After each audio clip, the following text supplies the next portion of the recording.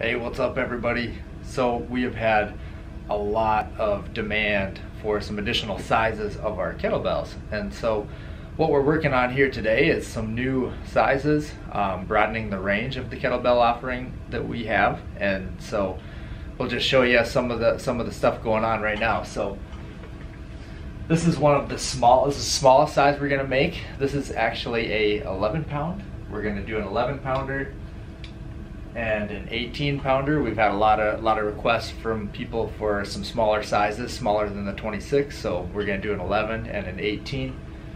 So you can see kind of the design, how the design works. You know, for a kettlebell, we just start out with a ball, draw up a sketch. This 11 pounder is 3 15/16 diameter sphere ball, and then you got a handle on top of that, and the sketch of this handle. You can see how the sketch forming the handle sweep profile, and then the handle diameter, 1.2 inches on the 11 and the 18. That diameter swept around forms our handle. And then you can see there's a lot more features. We fillet it, a lot of things that we do to make that design really look nice and cool, everything be smooth. We cut our Iron Warrior logo in there. We cut the weights in the back, 11 pounds and 5 kilograms. And so once we have that actual kettlebell 3D CAD model designed, then we have to design our tooling that we use to make the actual sand molds that we pour the iron in. When that molten iron cools down, you have a kettlebell casting. And so this is where you can see the design of this tooling that we use to make our sand molds. So I've got both the 18 and the 11 on one tool, and so every time we run a mold, we're going to get one of each of those parts.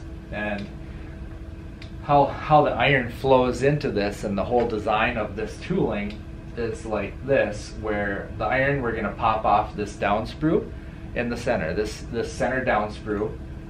Our iron will flow down through here, and it'll flow all the way down. We've got a little filter block here where we filter all the slag and stuff out of the iron, so we get only good quality pure iron into that sand mold. Iron flows down through this filter block into the bottom well, which in this case we're using the well as a runner bar. So our iron is coming down, it's just going to run over to the side, and our iron's going to fill these two risers, which the risers are feeding then directly into the sand mold for the casting. And so when this pattern makes a sand mold, this will be a big block of sand, and the cavity will be left by an impression made by this tooling. And so once this is all filled with iron, everything you see here that's red and black is going to be iron.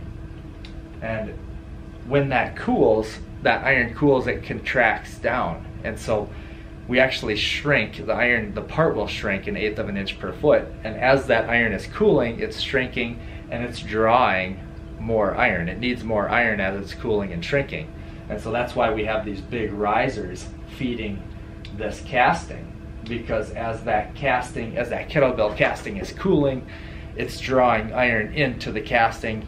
And so we have to have a big riser, or basically a buffer, available iron that can be pulled in, sucked into that casting, so we don't have any shrink pockets or shrink holes. And so this is just wanted to show you how kettlebell design is and how a kettlebell is made, and how we take, you know, sketching the dimensions into a 3D CAD model, design the tooling, then we CNC machine all the tooling so it's perfectly accurate, and we run it in the foundry, make the sand molds, pour the iron, clean the castings, get them powder coated, ship them off to you, and you just get them swinging and tear it up.